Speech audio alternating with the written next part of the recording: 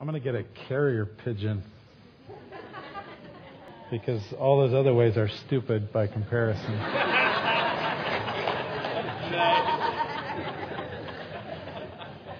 What comes into our minds when we think about God is the most important thing about us.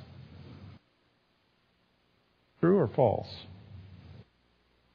I wholeheartedly agree with that statement that A.W. Tozer said.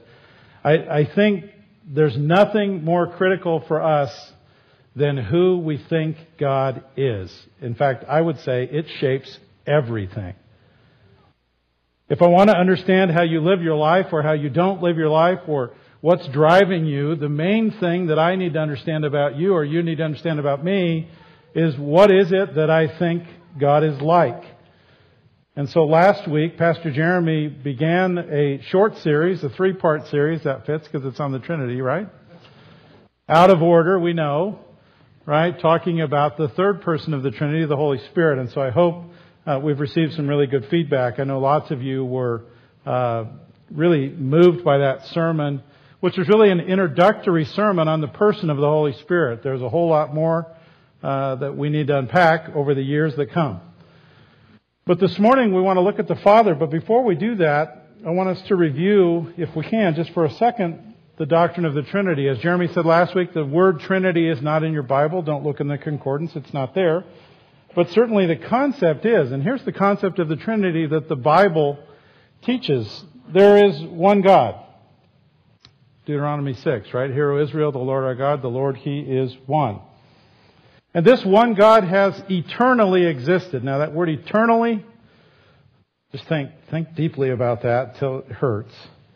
Okay? Eternally, we can't even fathom that. He has eternally existed, this one God, in 3 distinct persons, or as 3 distinct persons. And when we say persons in the Godhead, we don't mean persons like people. God is spirit.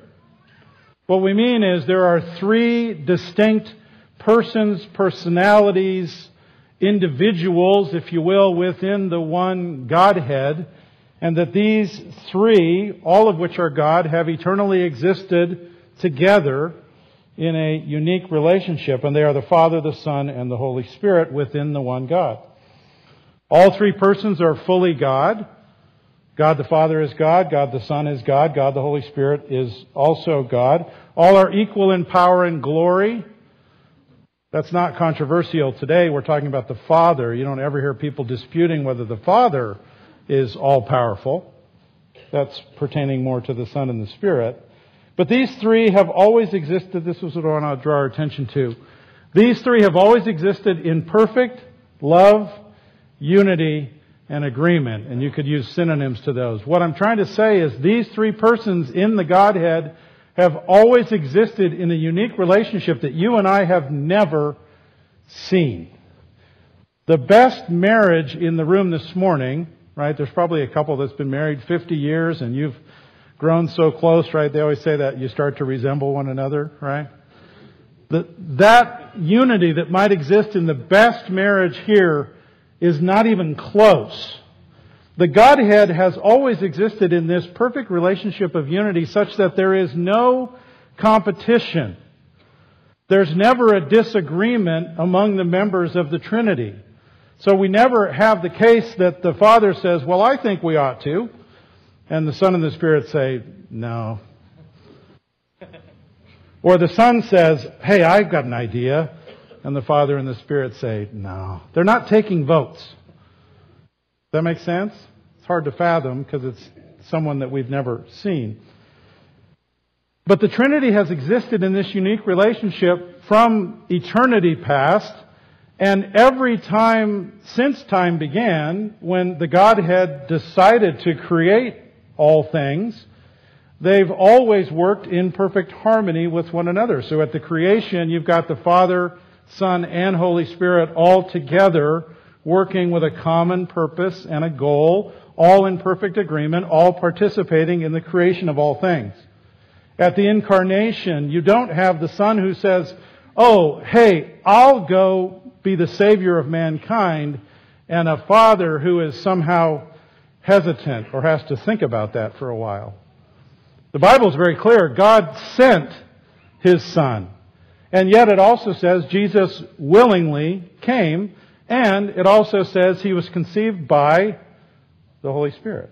So in the Incarnation, you have all three persons in the Godhead perfectly working in harmony. Always the case. This is a critical idea. Always that is the case.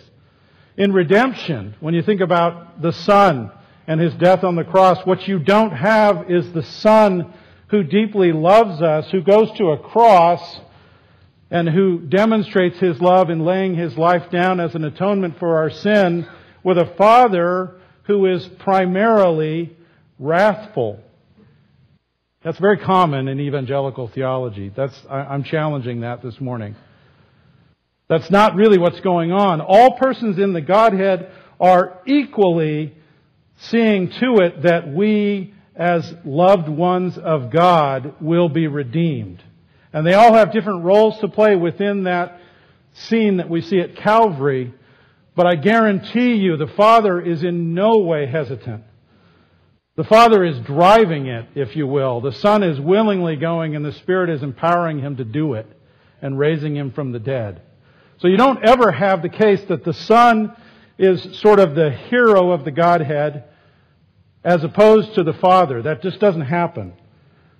The Father loves you and I as much as the Son loves you and I, as much as the Spirit loves you and I. And this morning we want to unpack Psalm 103. We want to use that as our text. But before we do that, I'd like to pray and ask the Lord to show Himself to us through this text. Father, this text is about You.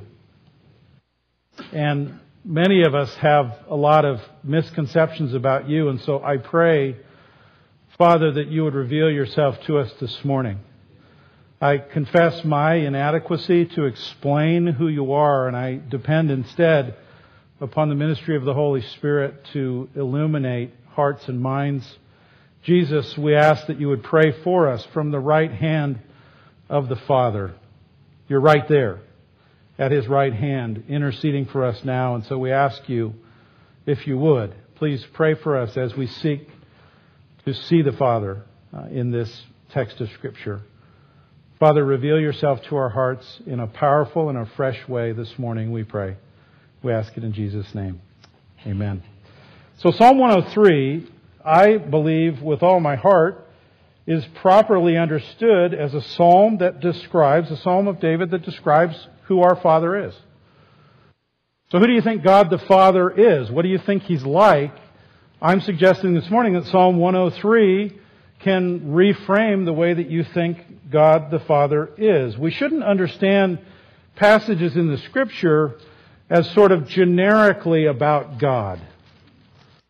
What we should understand is when the Bible is talking about God, it is talking, if it doesn't mention the Son or the Spirit, primarily about our Father. And so this text in Psalm 103, which begins, as we've already sung, "Bless the Lord, O my soul." That word Lord, if you look in your Bible, I'm going to read from the NLT, you'll see that the word Lord is all capitalized, L-O-R-D, capital. What the translators are doing is they're translating the Hebrew YHVH. Sometimes we say Yahweh or Jehovah. There are no vowels. We don't know how they pronounced it. This is the official name of God, and I want to suggest that this passage is showing us God the Father. Bless Yahweh, bless the Father, O my soul. As the NLT goes on, with my whole heart I will praise His holy name. Let all that I am praise Yahweh. May I never forget the good things He does for me. He forgives all my sins. He heals all my diseases. He redeems me from death, crowns me with love and tender mercies. He fills my life with good things. My youth is renewed like the eagles. The Lord gives righteousness and justice to all who are treated unfairly. He revealed His character to Moses, perhaps Exodus 33 is in mind, and His deeds to the people of Israel. The Lord, Yahweh, is compassionate and merciful, slow to get angry, and filled with unfailing love. He will not constantly accuse us, nor remain angry forever. He does not punish us for all our sins. He does not deal harshly with us as we deserve. For His unfailing love toward those who fear Him is as great as the height of the heavens above the earth. He's removed our sins as far from us as the east is from the west. The Lord is like a father to His children, tender and compassionate to those who fear Him. He knows how weak we are. He remembers we're only dust. Our days on earth are like grass, like wildflowers we bloom and die. The wind blows and we are gone, as though we had never been here. But the love of the Lord remains forever with those who fear Him. His salvation extends to the children's children of those who are faithful to His covenant, of those who obey His commandments. The Lord has made the heavens His throne, and from there He rules over everything. Praise the Lord, you angels, you mighty ones who carry out His plans, listening for each of His commands. Yes, praise the Lord, you armies of angels who serve Him and do His will. Praise the Lord, everything He has created, everything in all His kingdom. Let all that I am praise the Lord. Oh, bless the Lord, O my soul. All that is within me, bless His holy name. This psalm is a description of our Father, and in verse 13, the psalmist, David, refers to Him, and he says, the Lord is like a father, and like a father, He has compassion toward His children. There's an analogy that David is writing into this psalm, and I want to make sure we understand that it goes the right direction. Lots of us in this room, when we think of Father, that's a warm and a fuzzy and a wonderful thought. And that's a great blessing if that's true of you. Some of us in this room might think about Father and it may not be so warm or so fuzzy. It might be kind of murky or it might be harsh. It might be who knows what. But all of us are bringing to this idea of Father some sort of experience.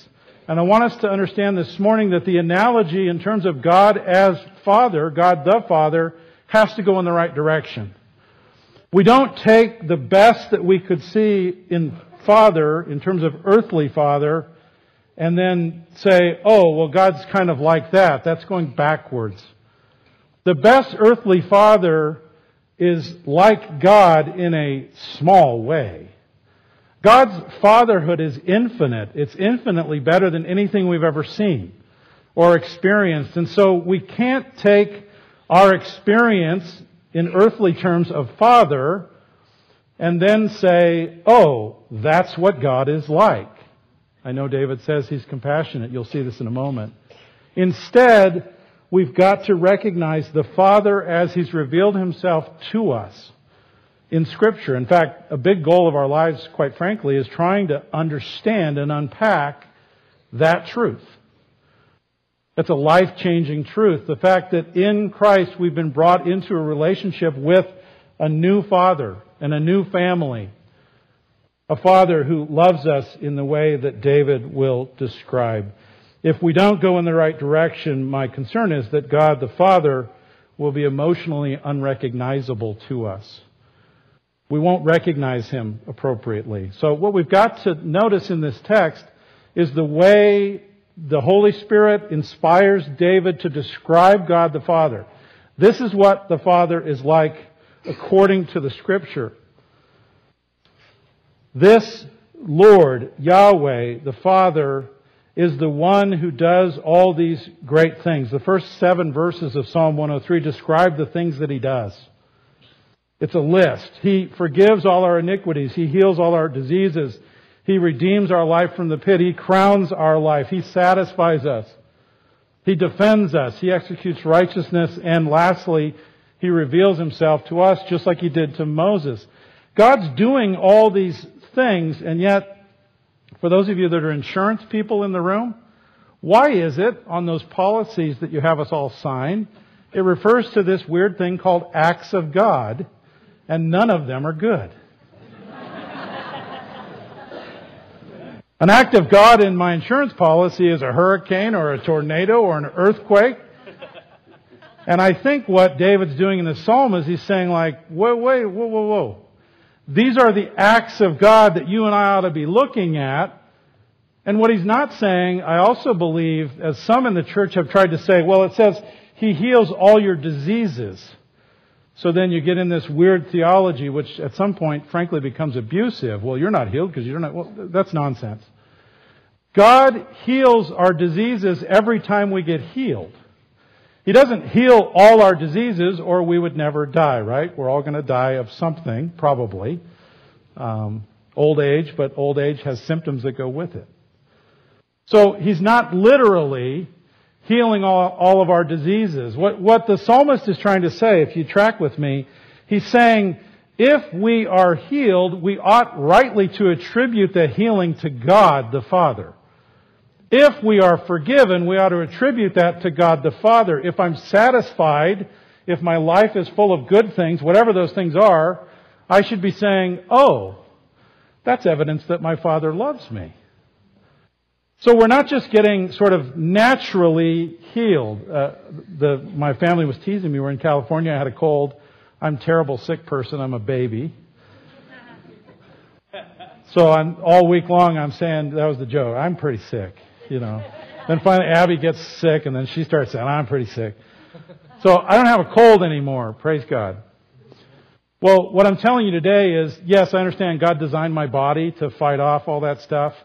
But I think biblically it is true that I can attribute the fact that I'm healed from that to my Father. He healed me. Just like He forgives my sins and satisfies my life. Every time there's a sunset that's beautiful or I have a wonderful meal, anything good, what we're supposed to be doing, this is what David's saying, don't forget all His benefits. So why are we so quick to attribute the bad stuff, those acts of God, to God? And yet we don't attribute the good things to our Father who loves us. So you can see, David's challenging where we live. That's right where the rubber meets the road. Why, when I get pulled over in the church van for going too fast, do I say, Lord, why? Why is that cop there? I got a warning. He only got a warning. But when something good happens to me, I don't say, oh, Father, that's you. It's you. Again, and again, and again, and again. What does James say? Every good and perfect gift comes from who? The Father. Right?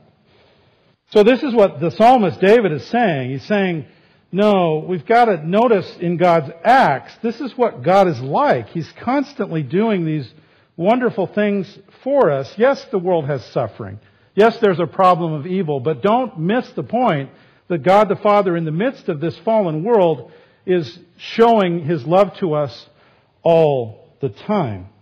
But then the psalmist moves on verses 8 through 10, and he gets a little more specific. So we can talk about what somebody does, but when I start talking about who somebody is, now I'm really getting down to the core of it. And so the psalmist says about the Lord some things that are really important. Notice with me verse 8. The Lord is compassionate and merciful, slow to get angry, and filled with unfailing love. Let me unpack that a little bit. The psalmist is using 3 terms in Hebrew to describe the Father, and then one term to describe how He's not. So let me start with positively. What is He like? The first word in the NLT is compassionate. That's a decent translation.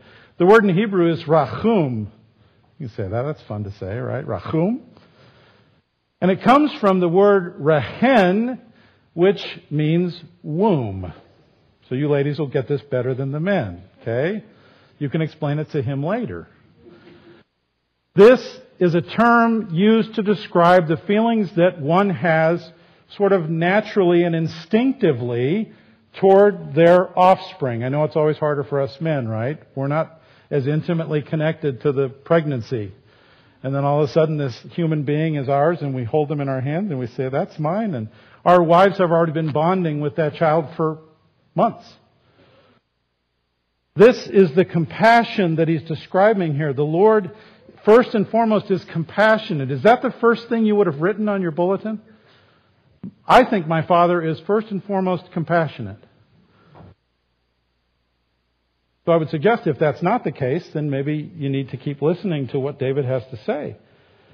The Lord is compassionate. The Lord has a deep love rooted in a natural bond. It's kind of a motherly love, frankly. Not getting into that. God is spirit. God doesn't have gender. But God the Father is motherly in His compassion. That word is used infrequently of human beings, but when it is used, it's used either of someone's compassion toward a small baby or someone who's helpless. So that's first what God is. Secondly, God is merciful. Another Hebrew word, chanun, comes from the word chen. Got to clear my throat anyway. The word chen in Hebrew is very similar to the word charis in Greek. So, rewind the tape, whenever that was. We talked about that not too long ago. Chen means literally to bend or to incline towards. So God is first compassionate. Secondly, He's gracious or merciful, leaning toward us. And then thirdly, in a positive sense, He is filled with something the NLT here calls unfailing love. The word in Hebrew is hesed. Hesed is covenant love. It's hard to define, sort of. It's not just loving kindness as it's translated a lot of times. It always occurs in the context of a relationship. You notice in this psalm, several times David said, the Lord has this kind of love toward who? Those who fear Him. Those who obey Him. Those who are in this relationship with Him. So it's true, God the Father loves all people. But what He's describing here is a special love within the relationship. Those who are in Christ, those who are in the family, experience this hesed. And I think the best way perhaps to translate hesed is loyalty. God is intensely loyal toward His own. He is for us. Now that may or may not square with your emotional experience connected to the word Father. But this is who God is. This is who the Father is. This is who He describes Himself to be. And then, just to take it even further, He's those three things, but He's also slow, David says, to get angry. He's not quick-tempered. The word in Hebrew for anger is to flare the nostrils. He's not a rager. Psalm 30 verse 5 is relevant to this discussion. It says, His anger lasts but a moment. And that word there, moment, is riga in Hebrew. It's like a Hebrew lesson, sorry. Which comes from the Hebrew word for foot, which means somehow His anger is, that didn't last too long, right? Stomp, dissipate. God does have anger. Can we settle that? It's not controversial. God isn't winking at sin or just indifferent. God is angry over all kinds of things you could imagine, right? When God observes injustice, He's angry. But God is not living in this perpetual state of anger. Some of us have a concept of God the Father almost like He's just constantly raging. And if it weren't for the Son and the cross kind of holding back His rage, where would we be? This text challenges that theology. That's not who God is described here as. The Father is slow to get angry, and when He is angry, His anger lasts a moment like a foot stomp. He goes on to say in verse 9, He will not constantly or perpetually accuse us. God is not a perpetual accuser. He's not a list keeper or a grudge holder. That's not who our Father is. He's not like that. So if we think He's like that, we are simply mistaken. Nor, verse 9b, will He remain angry forever. Literally in the Hebrew it says He doesn't hold on to His anger. Have you noticed that? You have to kind of nurse a grudge. We have that expression in English, right? If you don't keep rehearsing it, it's hard to stay angry. God's not a grudge nurser. He's not rehearsing.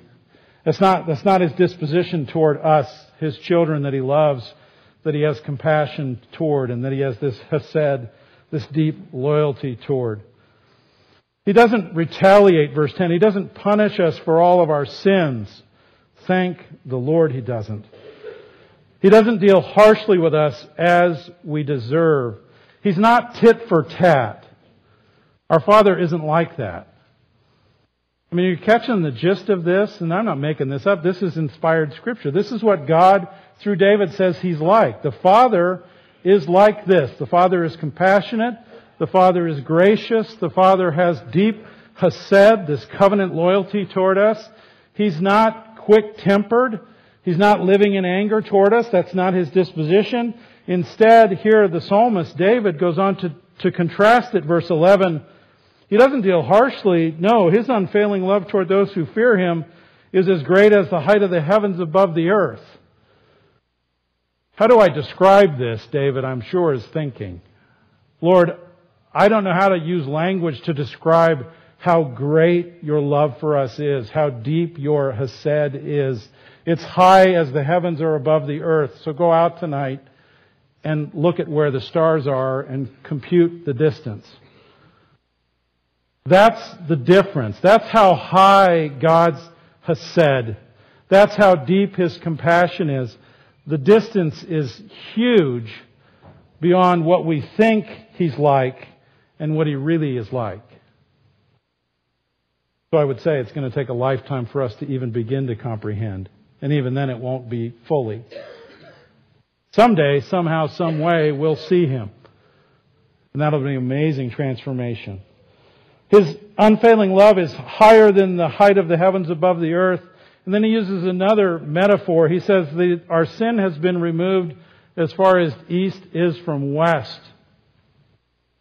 In other words, as far as one pole could possibly be from the other. And we've heard these verses, so they lose their power. Think about them afresh this morning. That's amazing. He's not holding a list against us. Colossians is very clear. He took the list that was against us, that was contrary to us, and He nailed it to a cross, and it's gone. It's paid. In the person of the Son, our debt is fully paid, and now, Romans 5, we have peace with God. With God who? God the Father. There's no enmity. We've been fully justified in Christ, and so the Father is in a relationship which is only characterized like Psalm 103 describes it. He loves us like children. He has compassion toward us. He is merciful. And so David, you can see, is saying, like, how do I describe this? And then the last thing he tries to contrast is the idea of time.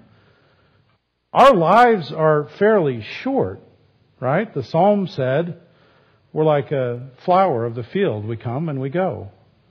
The best of us with the best medical care, I mean, I don't know what we can live to. 120, maybe? Most of us don't make it that far, right, Jackie? But if we live 90 years, if we live 100 years, that's a long life. And what David is saying is, contrast that with God's hesed, which is from everlasting to everlasting. Like one everlasting would have been enough. He said twice. So what in the world is one everlasting to another one? It's like David is trying to say, like, you guys need to understand, this is who Yahweh, God the Father, is. This is what He's like. And if you've heard otherwise, then please be corrected.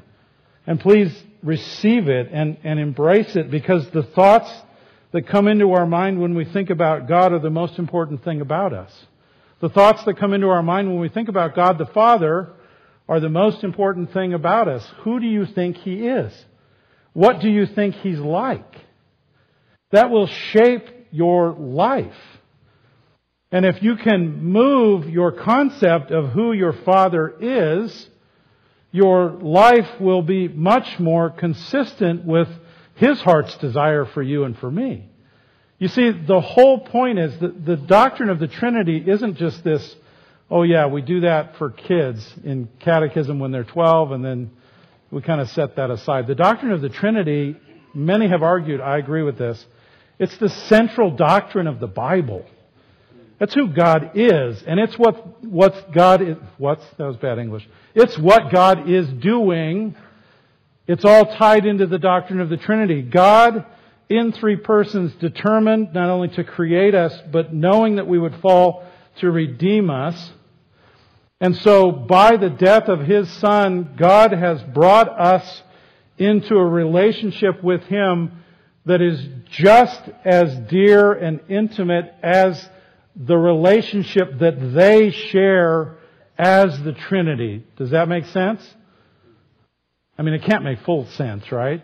But do you compute that? That's not comprehensible. You can't grasp that, how wide, how deep, how the love of God is for us. We can't grab it. And so David, like other Bible writers, is trying to describe it in these terms. Higher than the heavens, further from east and west, everlasting to everlasting. This is who God the Father is. And this is who God the Father wants us to understand Him to be. He couldn't be closer to us than He is. So there's a word for God that shows up in the New Testament. That word up on top of that slide, Abba. That is not a Swedish rock band. They stole it. And their music is sort of, right? Any fans of ABBA that are willing to admit it? There's a few. I'm sorry.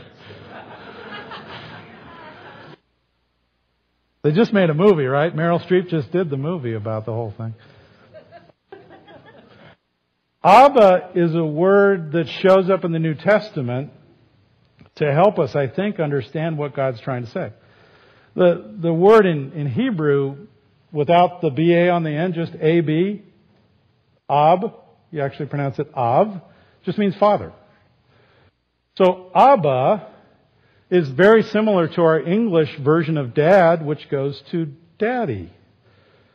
So I was thinking that. I think that's a legitimate point to make. Jim and Dory are in Israel today, and they may well overhear a child running through the street who can't find his or her father saying, Abba. That's what a little kid would say even today in Israel. Daddy, where are you? And so God in the New Testament chooses to reveal Himself to us under this intimate name of Daddy, Abba. And it's by the Holy Spirit, Paul writes that in Romans, that we cry out, Abba. We're brought into this relationship. Remember Jesus said things like, you got to become like a child? So we've got to become a child in this relationship to Abba, to experience and to receive and to allow that deep love and compassion and hesed that our Father has for us to sink in and change the people that we are. So I've composed a prayer, and let me just preface this by saying the downside with liturgical prayers, when you go to churches where the prayers are written and you repeat after me, the thing I don't like about that is it's putting words in your mouth which may or may not be genuine for you. So I'm not going to do that this morning. I wrote this prayer coming out of this sermon, and what I'm going to do as Jeremy and Luke play, I'm just going to scroll through the slides. This is a prayer that I wrote. This would represent my heart, my desire toward my Father. And if the shoe fits, then feel free to wear it. You don't have to say it out loud, but you can. There's freedom in this place. You can say it out loud if you want. You can say it in your heart. The thing I'm after this morning is, to whatever extent you feel comfortable, can you use this prayer to guide you into a prayer toward your Father, recognizing that relationship with your Father is a critical relationship, the deepest of all relationships, in fact. And so I'm just going to be quiet, and we'll scroll through.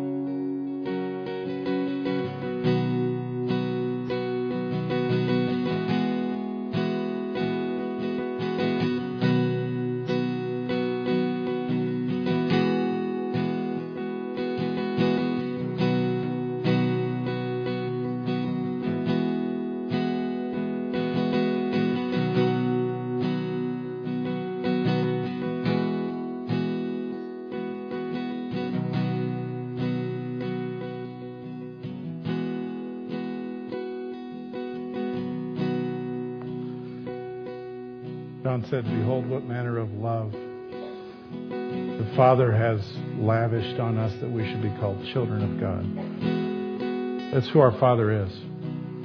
My prayer this morning is that Psalm 103 will forever frame your view of who your Father is.